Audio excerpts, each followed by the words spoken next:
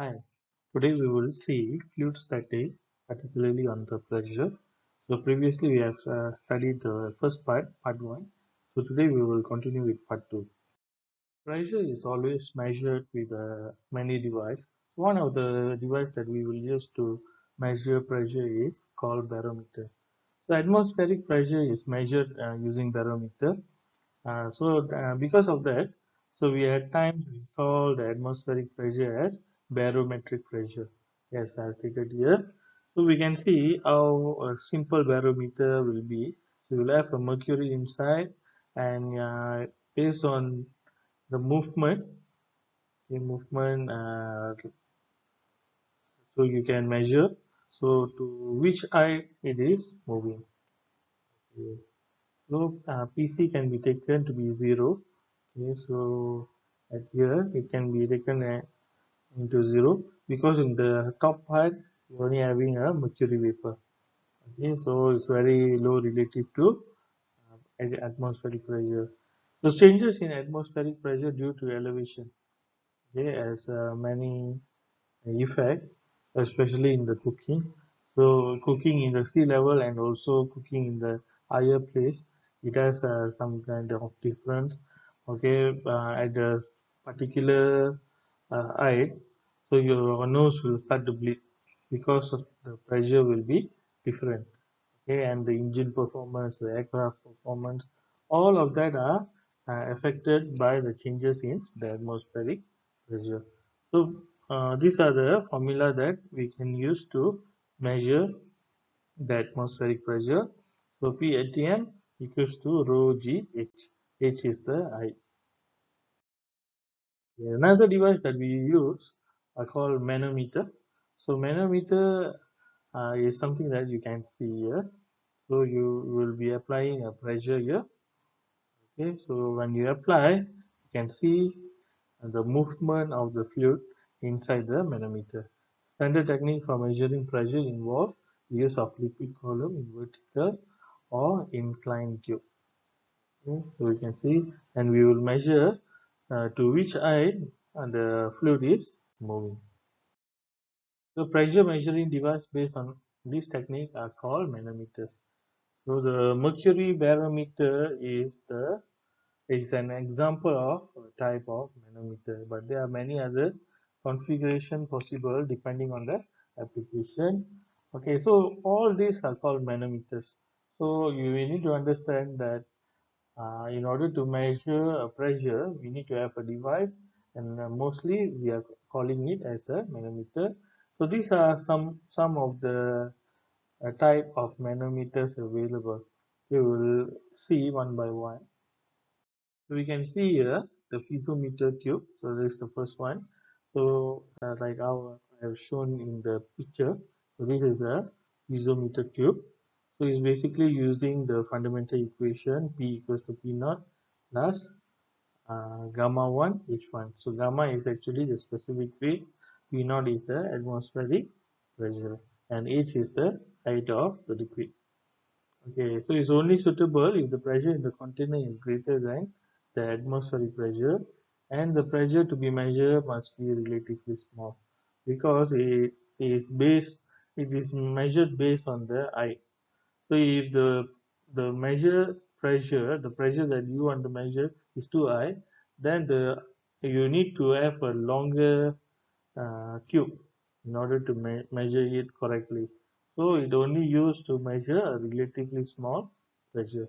So the fluid in the container must be liquid rather than gas. Okay, so we prefer to it to be.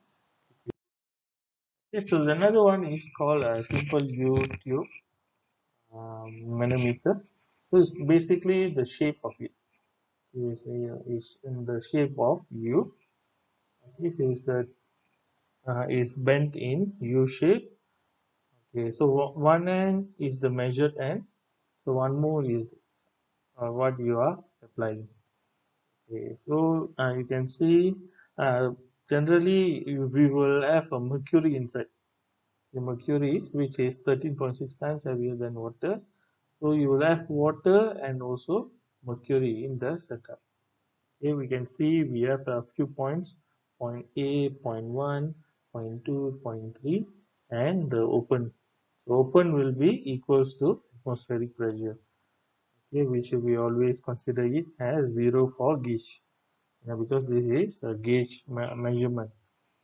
Okay, so here for A is PA, and for this side 1 to 2 is rho 1 GH1, GH1.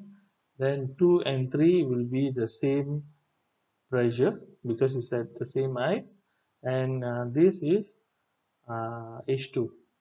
Okay, so you need to minus. So practically, whatever goes down must be plus, and whatever goes up must be minus. Meaning from 1 to 2, so it's going down, so you plus. Okay, 2 to 3 and 3 to open.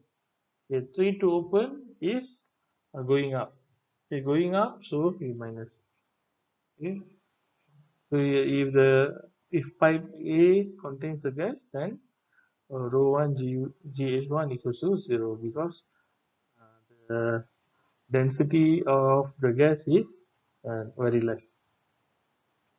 Okay. Weight is too small. So we can see, so these are the typical measurement of pressure. So normally those time, so they will ask you to tube into this manometer. So it's like a digital. So it's using the same concept. So as much as you can tube, okay, as much as you blow inside the tube, then you can see the movement of the manometer. Okay, so this is the digital, so something that we are using. We're still using the same concept, but we are using a digital one nowadays. Here we can see a few examples. So measurement using this YouTube manometer. YouTube manometer that shown above is used to measure the gauge pressure of water, mass density. So is given. So the density of the mercury. So you have two material. First is water. So water normally we will put dash, and mercury we will put slash. Okay, like this. So we know this is the second material, which is mercury, and the mass density is given 13.6 times 10 to the power of 3. What will be the gauge pressure at A? So normally we will ask to measure at D or A. Okay, so they have given all the height. Each one is 0.45 and D is 0.7 above BC. Here BC, so the height here is the H2 is 0.7 meter. So based on this, you can measure. So the row of Q, we have two, so 1P and Q. So P, the density is 1.0 times 10 to the power of 3, and Q, the mercury is 13.6 times 10 to the power of 3. H1 and H2 is given. Okay, from here we know pressure B and pressure C must be the same because it's in the same height. Okay, so based on that we can create some equation. Okay, so first you need to see the left hand side, then only you see the right hand side. So we see the left hand side first. So PB, so the pressure at B equals to pressure at A plus, so this is the value that is given. It is not given, WP is not given, but they give the information of rho GH. Okay, rho P, since it's a water. Okay, so you take, if it is related to mercury, you take mercury. But this H1 is related to water, so you are taking only the reading of water. So rho P GH1, H1 and rho P is given.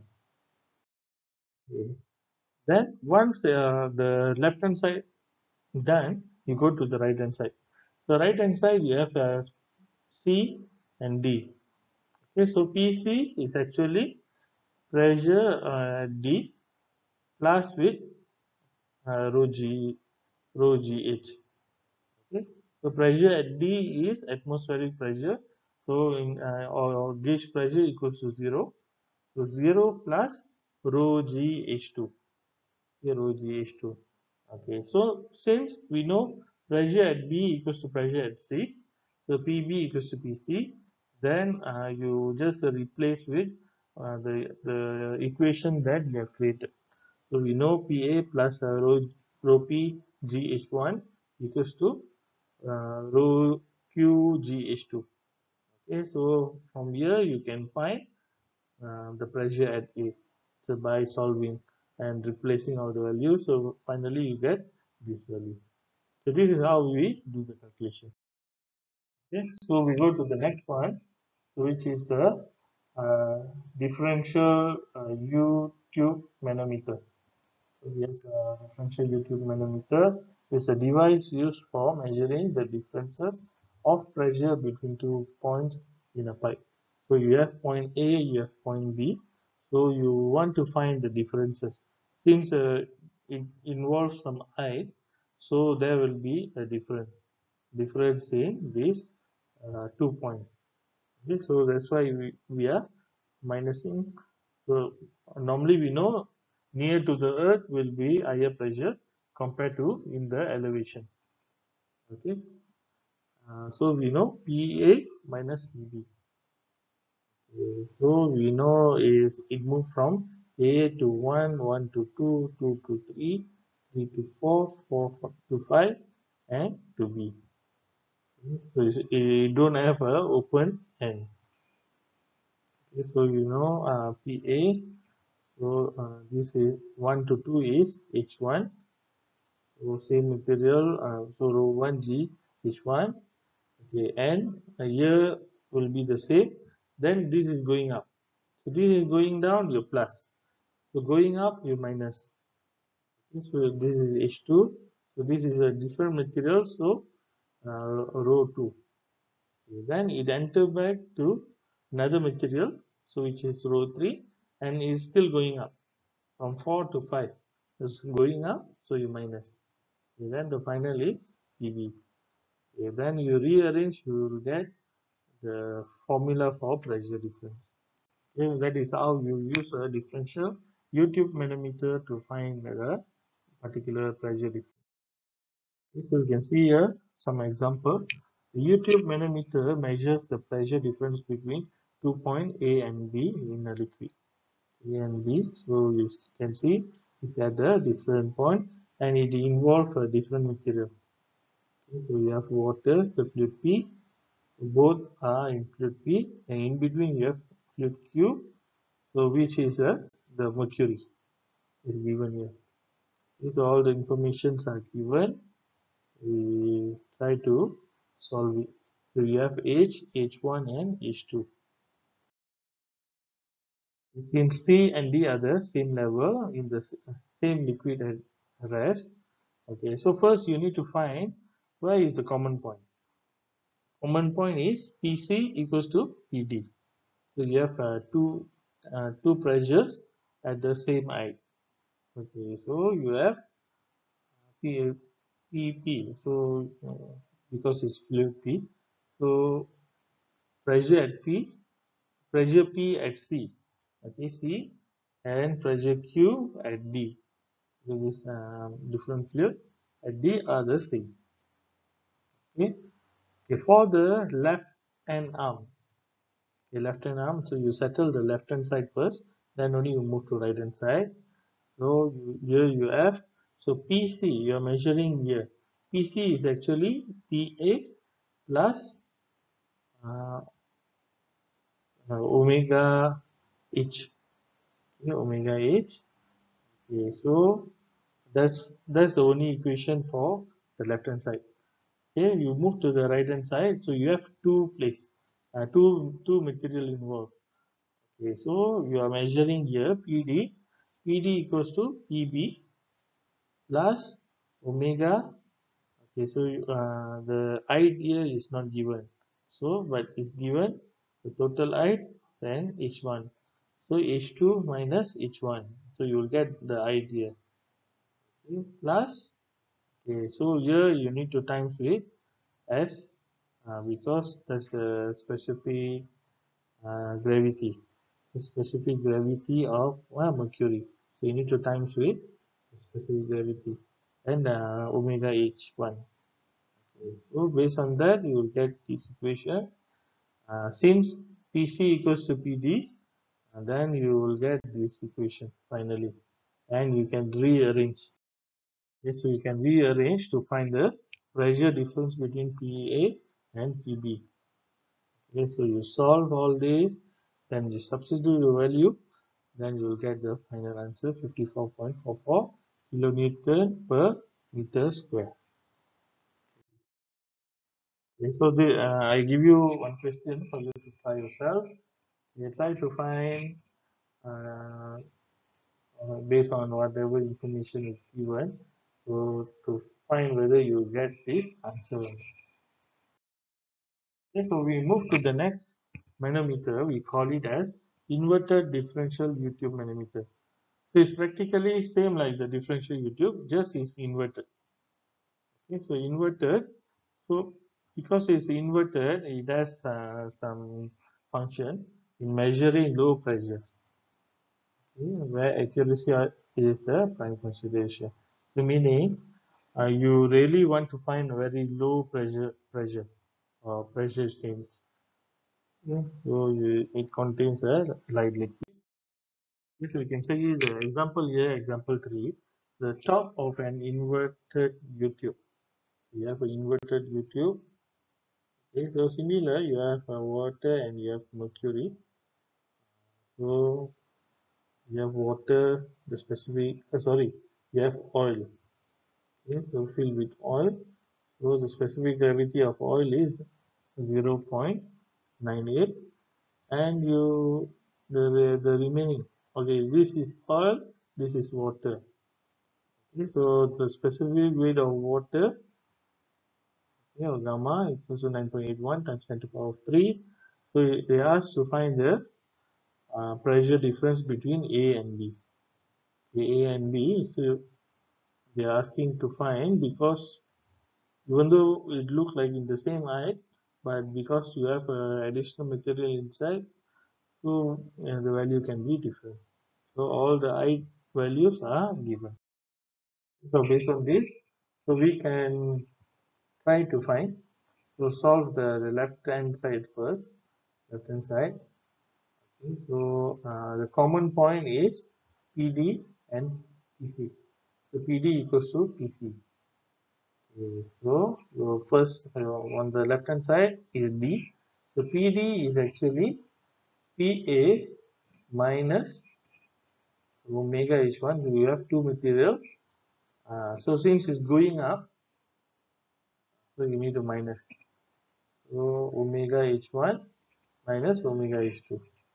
Okay, so here you need to times with the specific gravity, specific gravity. So okay, specific, yes, specific gravity and also specific weight. Okay, so you have both. So that's for the left hand side. Then you go to the right hand side. PC, you want to find that PC. So we only have one material. Okay, so PB minus omega H1 plus H2. Use this total idea from PB to C, point B to C. So based on that, you solve, then you equate. You can rearrange PB minus PA equals to the right hand side. So you can solve it by substituting, and finally you get this answer. Okay, so we move to the next one. So inclined tube manometer. Okay. Initially, we were seeing only the vertical and also the horizontal types of manometer. So what will happen if there's some inclination, okay, like a certain angle? Okay, when you have certain angle, so you need to consider the angle in the measurement. Okay, so this will be the same like the previous one. Since you have two pressures that you are measuring, and you are trying to find the pressure difference between A and B or B and A. It's just at that particular place, you need to times with the sign component. Okay, so here you can see EA plus, since going down, this is gamma 1, gamma 1 H1. Since it's going up, so gamma 1, gamma 2, sorry, this is gamma 2, so I2, okay, so I2, and the angle theta, sine, sine the angle, so minus, so it's going up again here, so H3, so omega 3 is 3, okay, equals to PB. Based on that, you can rearrange to find the difference. If the value is given, you can just substitute, then you can find the pressure difference value. Okay. Then we have a few other setup. We call this as a multi-fluid manometer. So initially we only saw like only two types of fluid. So either water and mercury, or water and oil. Okay, and only normally will involve two types of fluid. So multi-fluid manometer, it has more than two. Okay, so in this case you can say, so you have water, then you have oil, and also you have mercury. Okay, similar, the calculation will be the same. So you are measuring the differences between pressure 1 and pressure 2. So all the setup will be the same. So this is going down, so you plus. So this is going down, you plus. Okay, so then this is going up, so you minus. Okay, so you can find between zero point 0.1 and zero point 0.2. Okay. So you can get this equation by doing this. So for pressure 1, so starting with pressure at point 1, okay, move along the tube by adding and subtracting the rho GH term until reach point 2. So from point 1 to here is plus, is going down, rho GH1. So going down again, rho GH2, okay, but different material. Okay, then you're going up, so different material. So meaning all three having different density. Okay, so that's how we are doing multi-fluid manometer. Okay, so mechanical and electronic devices. So manometers are not well suited for measuring very high pressure. So initially I said why we cannot measure high pressure, because if you want to measure high pressure, you need to have a very long tube, okay, at the open side, to measure the water going to very high height.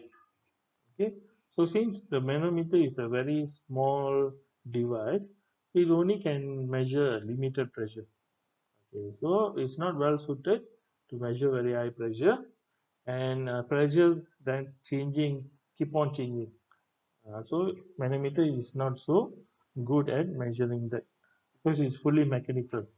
Okay, so to overcome some of this problem, numerous other type of pressure measuring instrument have been developed.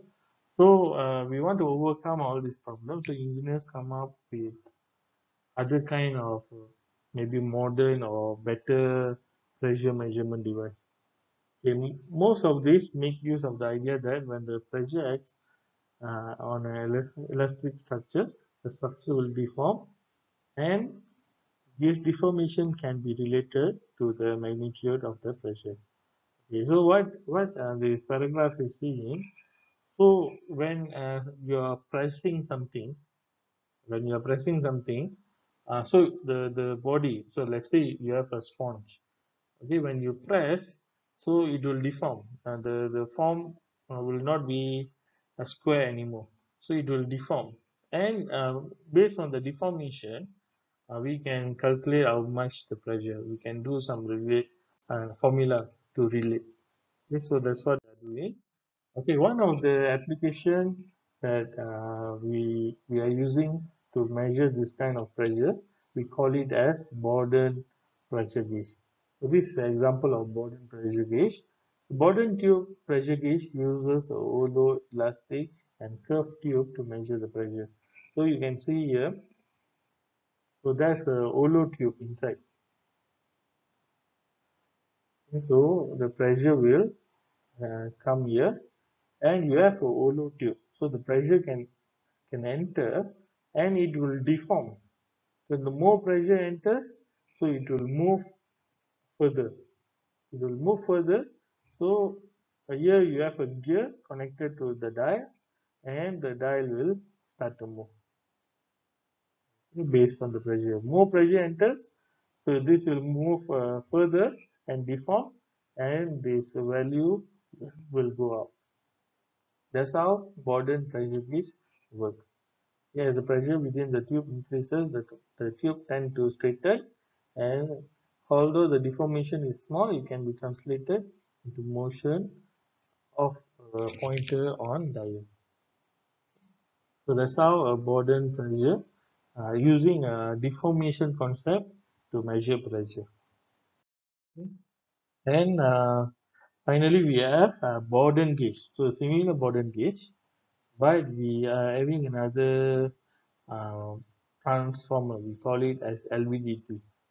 Okay, so we are combining the Borden gauge with linear variable differential transformer, or we call it as LVDT, with the Borden pressure gauge, and you convert the pressure into an electrical input output. So you can see the setup here. So similar concept. So pressure is entering, so it will deform. It will deform. Then what will happen? So you have a transformer here, LVDT. So when the pressure enter, it will start to move in and out. Then you know transformer is using a electromagnetic concept. Okay? So based on where it moves, so that point will be on, and it will send the output to whichever whichever analyzing tool. Like let's say the output is sent to PC. So meaning initially the pressure gauge are in the mechanical form. So you just see, you measure. Now the Borden gauge with LVDT, uh, it can send the pressure value as an output to your PC or whatever device that you have to see, the maybe also oscilloscope. So whatever electrical device that you use, okay, so it can give as a electrical output. Okay, the core of the LVDT is connected to the free end of the Borden. Okay, so you have here, so that the pressure is applied. So you are applying the pressure, and the resulting motion in the end of the tube. The end of the tubes, let's see tube. Okay, move the core. Okay, so you have a core here. It will start to move, and based on that, the output voltage is developed. Okay, so the more it moves, the more output will go up. Okay, the voltage is the linear function of the pressure and could be recorded on the oscillograph or digitalized for storage or processing on the computer. So most of the modern tools, they are using this kind of concept so that you can do analysis in your computer. Okay, so with that, so we come to an end. So end of chapter 3. So we have seen how the pressure is measured using different kind of manometers and pressure gauge. And finally we have seen with LVDT. Okay, LVDT. This is used to give us a modern way of measuring the pressure. So with that, we will see next week. Thank you.